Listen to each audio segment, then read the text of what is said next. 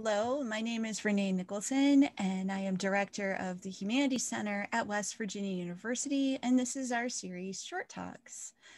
And today I am with Melissa Ostrom, and she is the author of 2 books, including the novel The Beloved Wild, which we'll be chatting about today, as well as the novel On Leaving, and many, many published stories. And so as a way to start our chat today, I was going to ask Melissa if she might just share a bit of The Beloved Wild with us. Sure. Here it is. I'll show the cover. Yeah, oh, mine won't show. It just turned into WVU. There we go. It's a historical novel, historical YA. And it's a book about Harriet Winter, a young girl who ends up going west with her brother as a pioneer.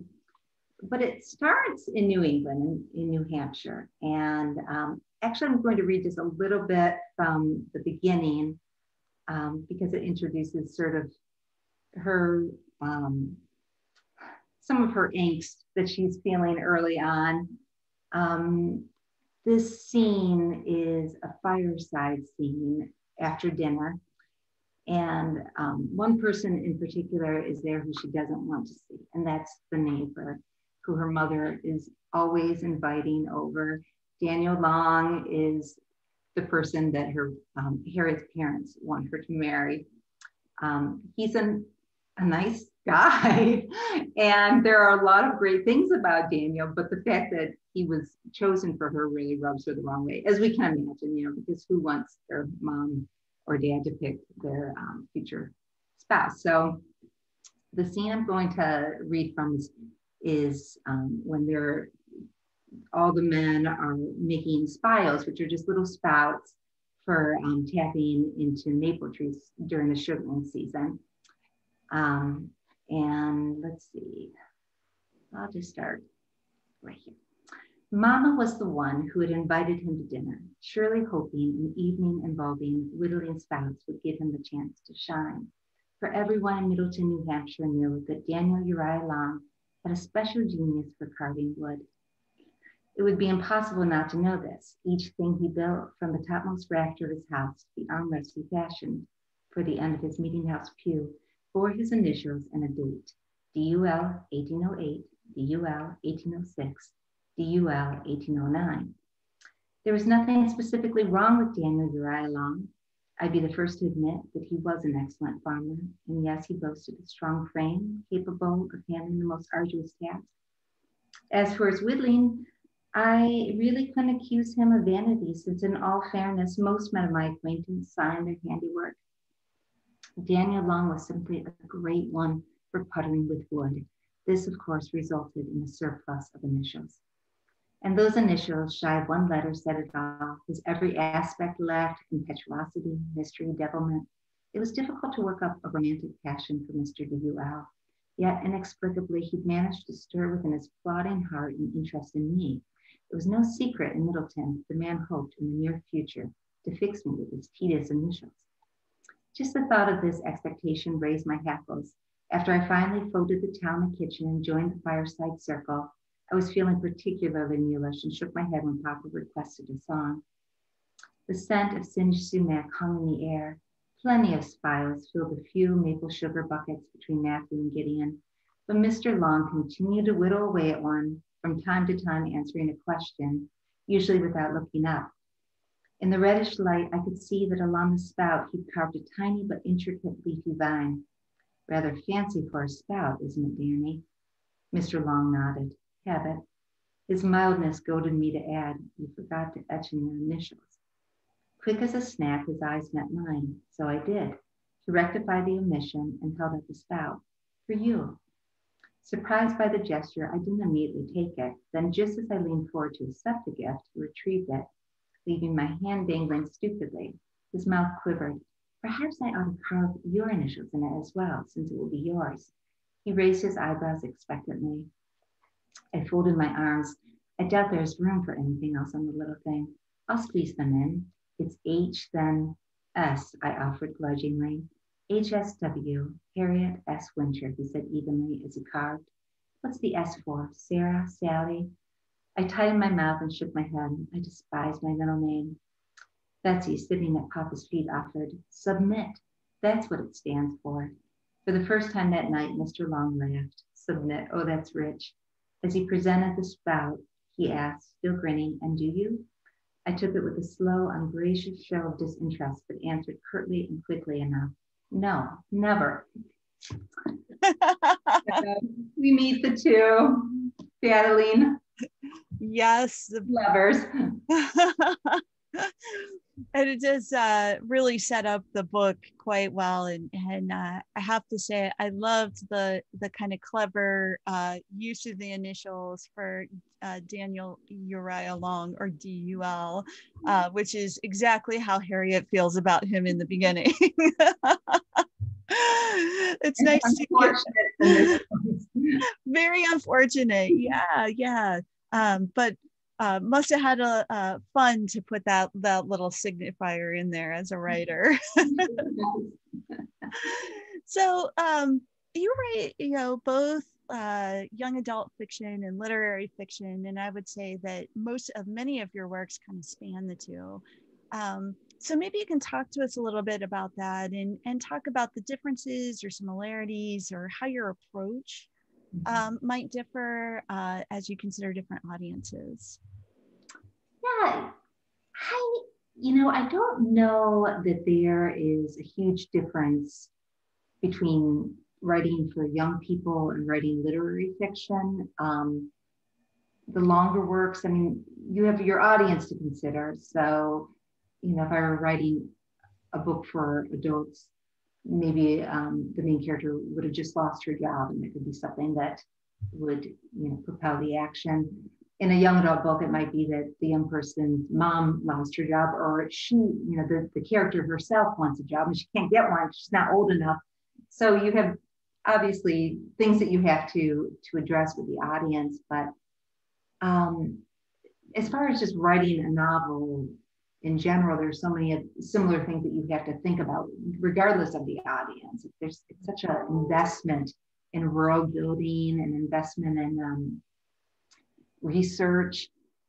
I think the difference for me is in short fiction and then longer fiction. That feels very different to me.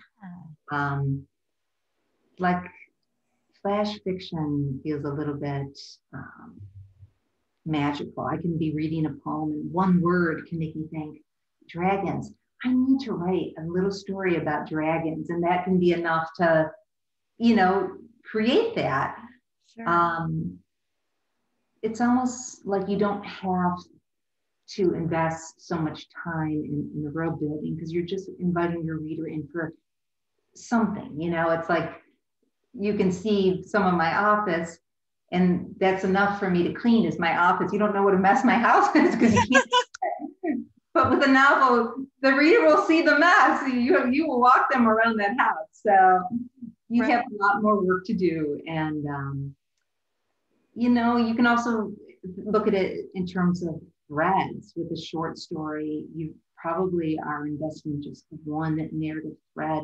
Whereas with a novel, you have your main character, but you're going to have many subplots, and you're going to have other characters. And, as in the case of The Beloved Wild, you'll have characters who end up becoming foils for the main character in some way. So you have to think about their stories and their desires, and what's going to be the obstacles that they'll face in attaining those desires.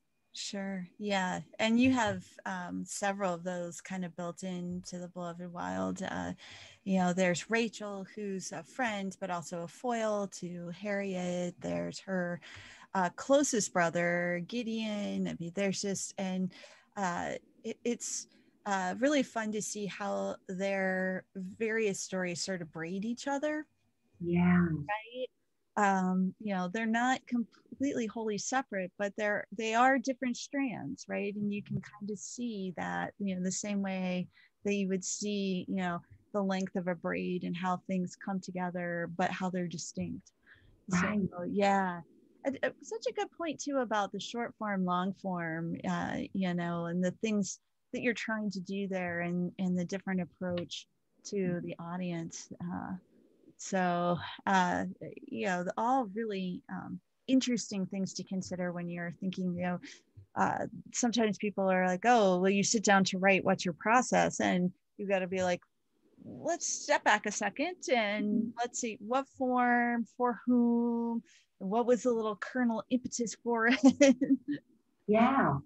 So, and I think with a longer piece, you're much more aware of having to plant seeds along the way, because you have to get to that ending, and you want the ending to make sense. And, not that I am a big, huge planner, but I will sit down and, I'll know what my ending is, and I'll know kind of some overriding things that I want to accomplish. I might even have in my mind some good dynamics, but I leave a lot of room for surprise.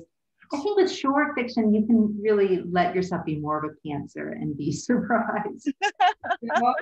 Right. Because we've been in that situation where we've read a long book and we can tell that person was flying by the seat of their pants, because the ending, we were like, wait, things aren't adding up here. Right. What's the famous Chekhov? If the gun's going to go off in Act 3, you have to plan it in Act 1, I think, or something to that effect, right? Right. Yeah. So planting those seeds, and it's true. The things that you don't have to plan out as much in a shorter piece versus the things that you really do have to pay attention to in a longer piece. Right. That's and just keep track of. right.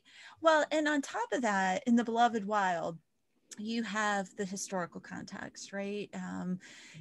It's set in the early 1800s, and I have to think like there, with the details that you weave into the book, you had to have done some research. And so I'm interested to know a little bit of what kind of research you do to be authentic to the period and to the place, and how that helps you shape the characters and what's going on in the book.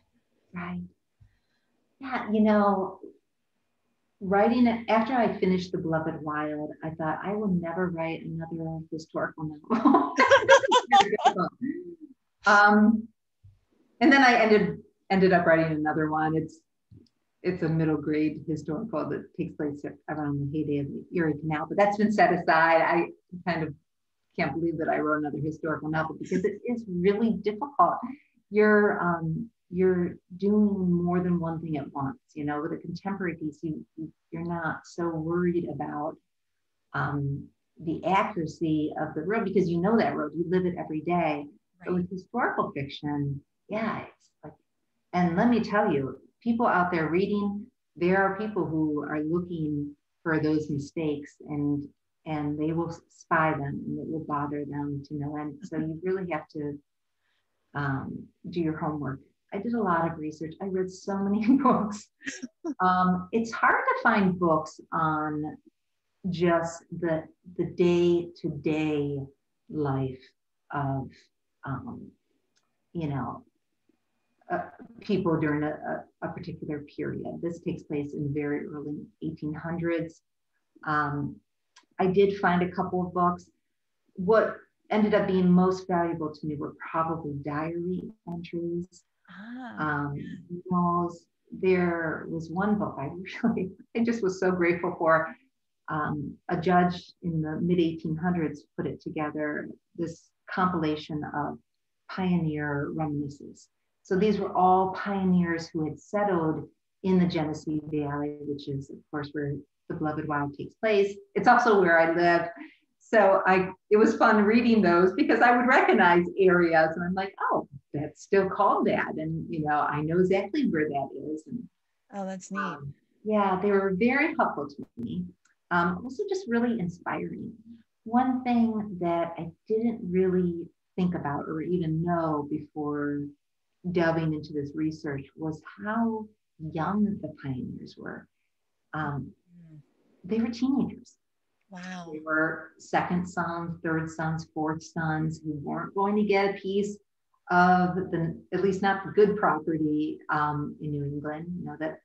That land had been tapped, the forest had been taken down. So this novel really represents an era that is unique and that it's the first wave of westward expansion. Yeah. We don't usually think of Western New York as being the Wild West, but at that point it was. So yeah, it was fun to just think about that in terms of my own backyard and knowing how rich the soil is and gardening it and living on Lake Ontario and it's country, Sistina orchards. It was kind of neat to think about those early settlers who discovered that richness for themselves. Wow. Yeah. And, around that same time, this area, North Central West Virginia and just north of us in southwestern Pennsylvania was being surveyed by folks like General Washington. Think about this, this was the frontier at one point, right? And now, over time, those boundaries are pushed. Now they are underwater in outer space, right? Right. They're very different places, but yeah, it's a fascinating thing. The diary entries, that's a fascinating piece there. And there were things that when I was reading it, and I don't think this will be giving too much away, but they're constructing a cabin at one point, and it's like, where do you put the outhouse? And there's some discussion about what's between the main dwelling and the outhouse to make it smell better and where wind-wise it should go. And I'm like, that I wouldn't have even thought of those things, but yeah, those are really important decisions. Yeah, really important. Right? It did really, those little tiny details like that make it feel alive. I talked once with the novelist Patricia Henley about her book Hummingbird House. And she has 2 NBA teams playing in that book in the playoffs that would never play each other in the playoffs. And it's like, a National Book Award finalist. And that's the thing everybody brings up to her. So I think we all are like, yeah, you got to get every tiny, you have to get your moon in the right sky, but you got to get every little star too, because somebody's going to tell you. You'll see that sometimes when you check out a book from the library where someone has penciled in a correction and like, okay, this person is a natural editor. Right.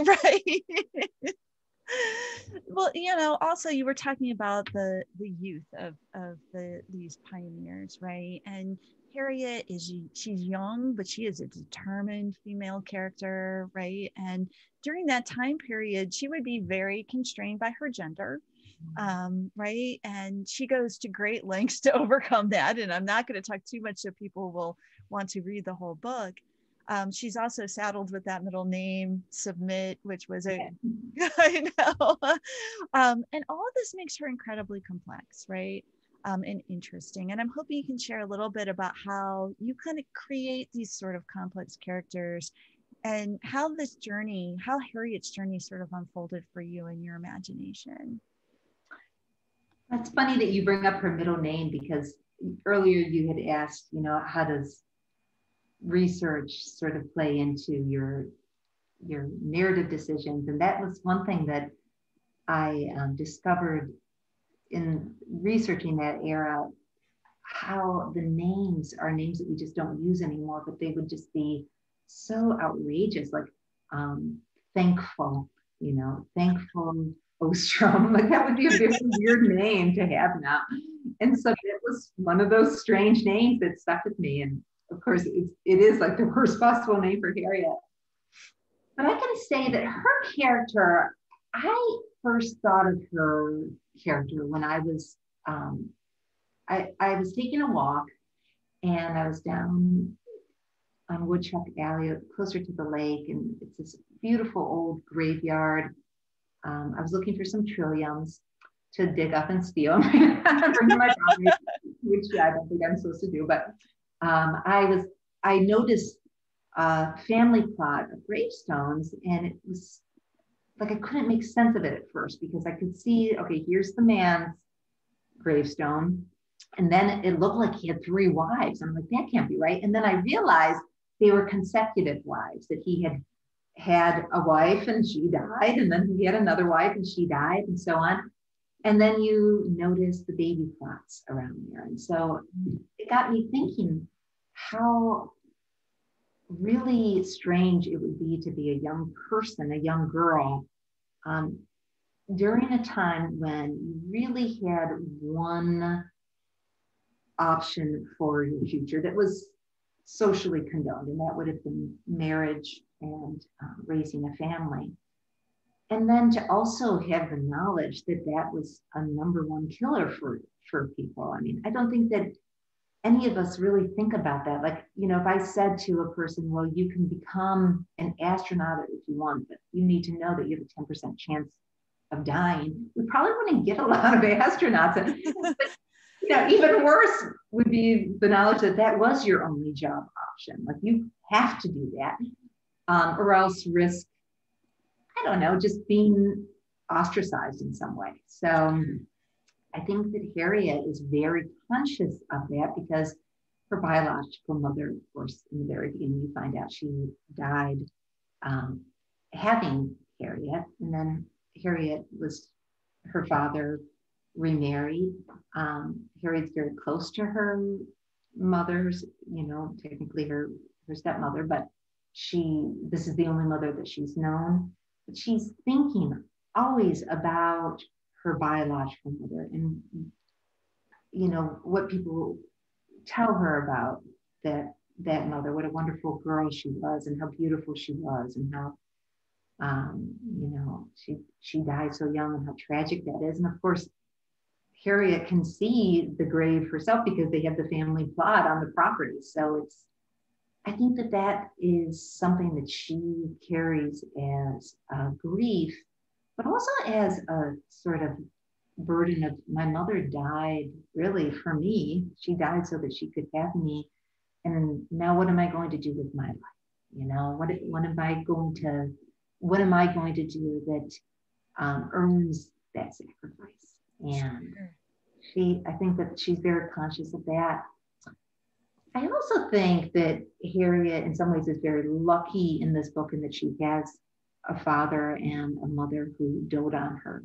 You know, they both really give her some freedom. It's not that she's not expected to do the household chores that girls would do, and the spinning and the, you know, the cooking and the helping in that way. But you can tell that she is sort of pampered a little bit, and that she's allowed, you know, to have maybe more voice than a girl might have in another family during this time period.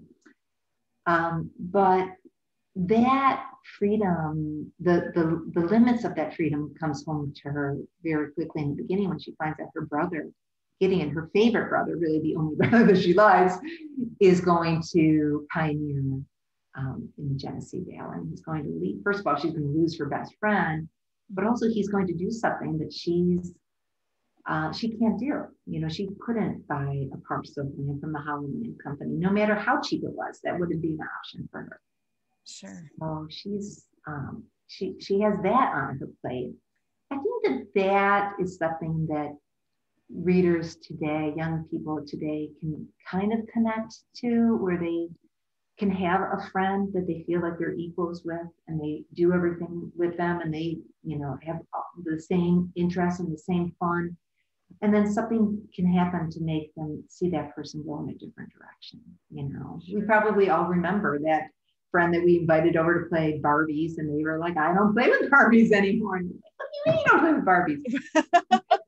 All of a sudden your life goes in a different direction from possibly your best friend. And Harriet sees that, like, her brother is going to have this wonderful adventure, and her future is the neighbor boy, Daniel Long.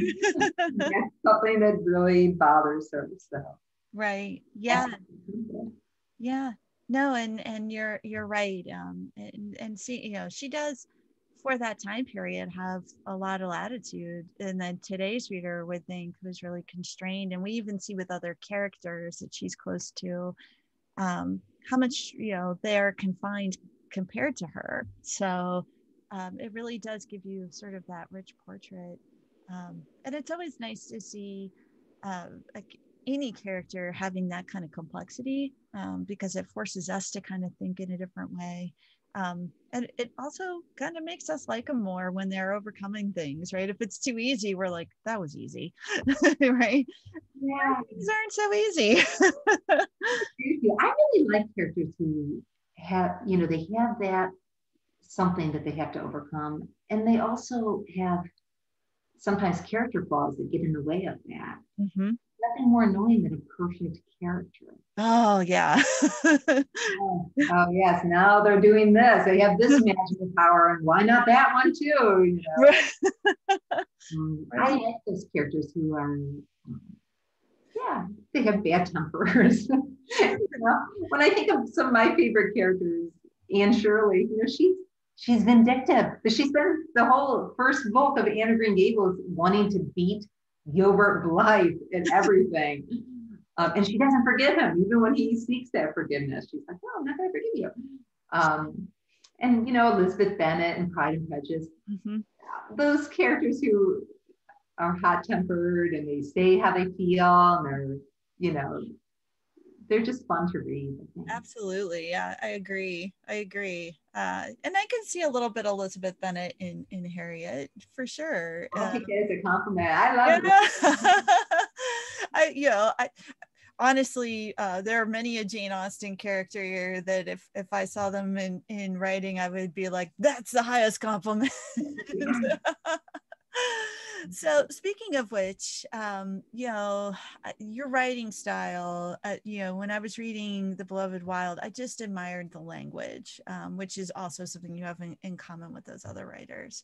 And particularly, you have strong, wonderful active verbs. Like it just brings you right into the moment. And so I wanted to see if you would share a little bit about what you think about language when you're writing and or editing and revising, and if there were any past teachers that inform that style or writers that influence you, which gets a little bit to Miss Austen.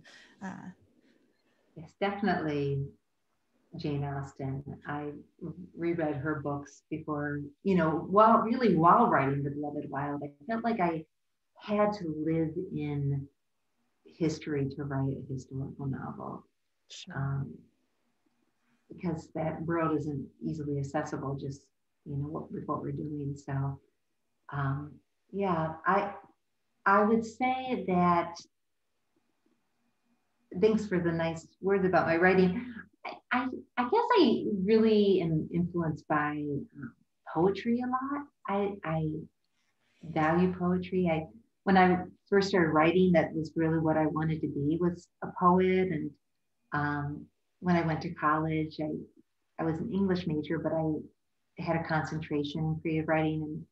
And at Binghamton, I got to study with Ruth Stone, which was a real honor. And she was so influential. And in grad school, I got to study with Paul Muldoon. So I had some wonderful teachers.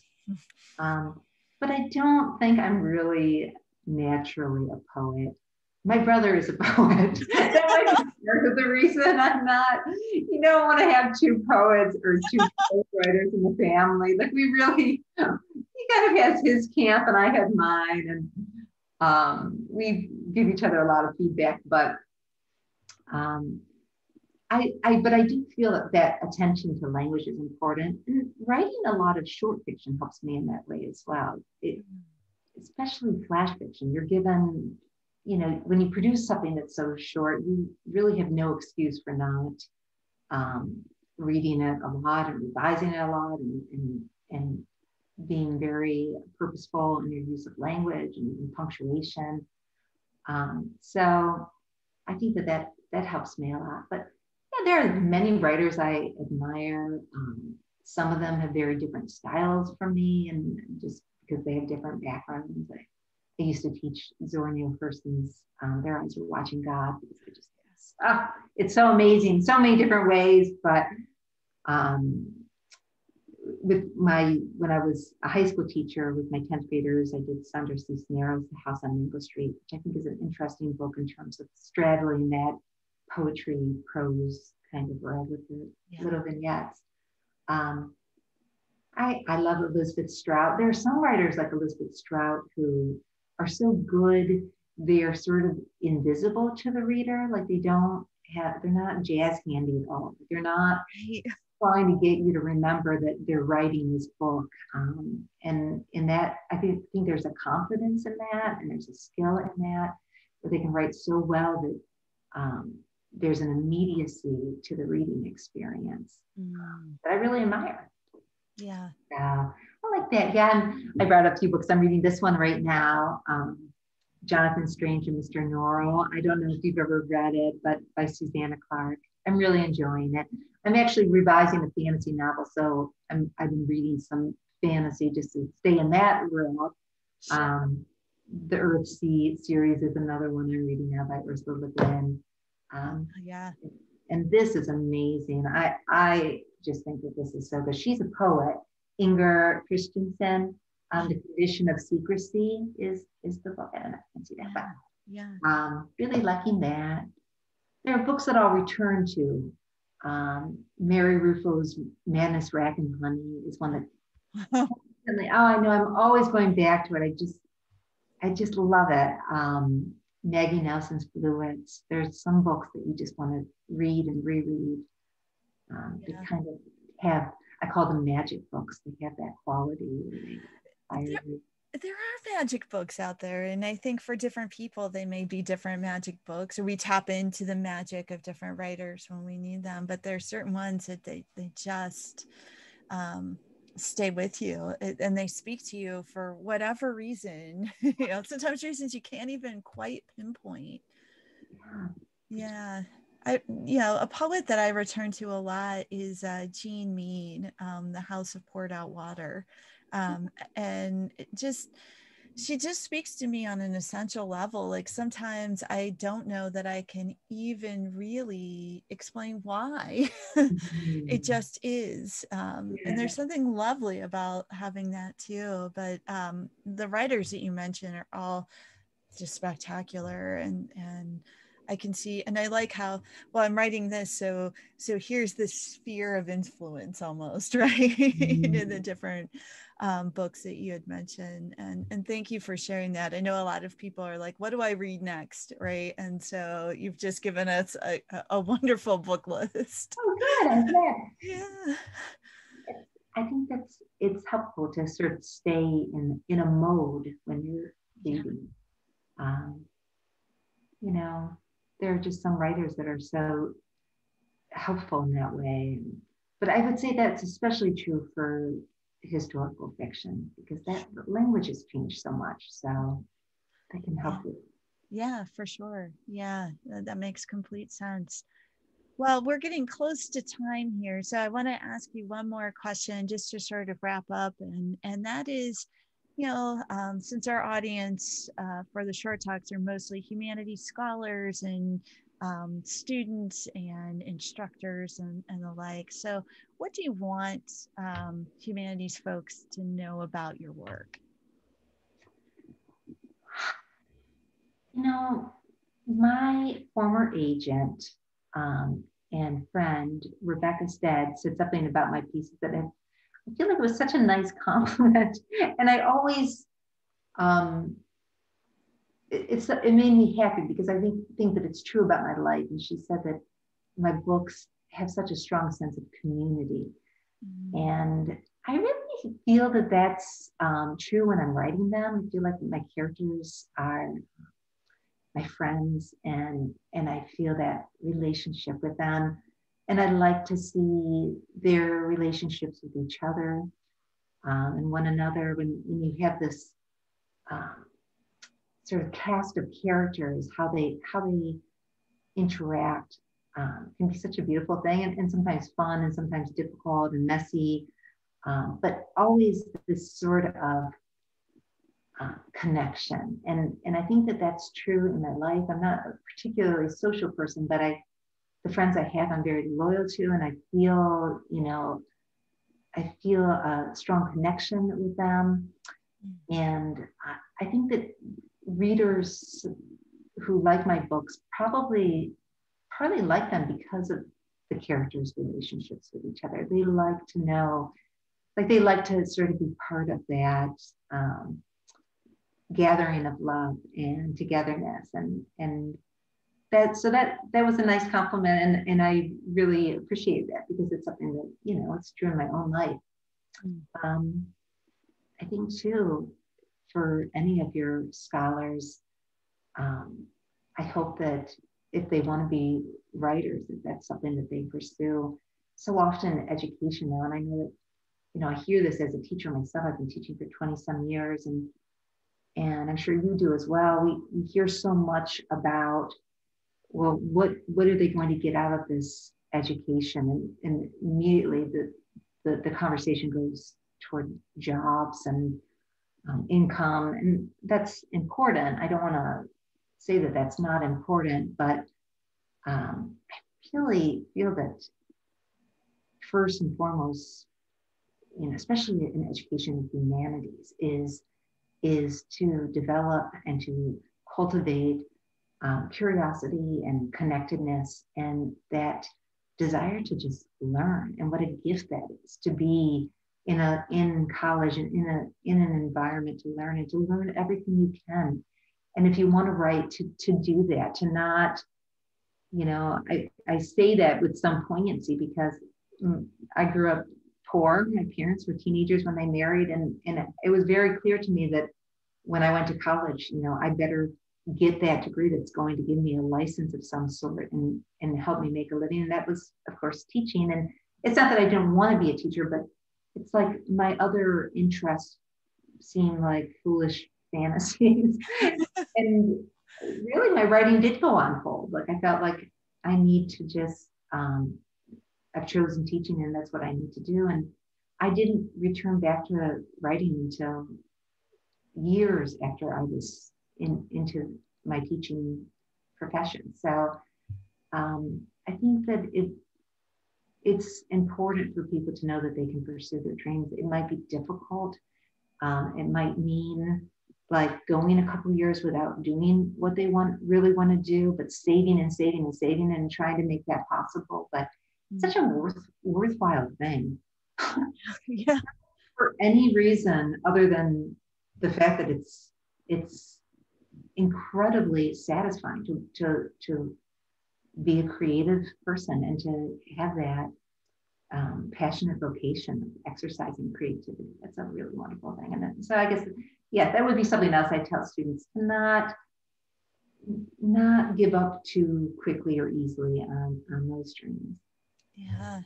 Well, I can't think of a more perfect place to to end on that bit of inspiration, and we all need that. So, Melissa, I just want to thank you so much for taking the time to talk with me today. Well, thank you, Renee. Thank you for having me. It's been fun. It has.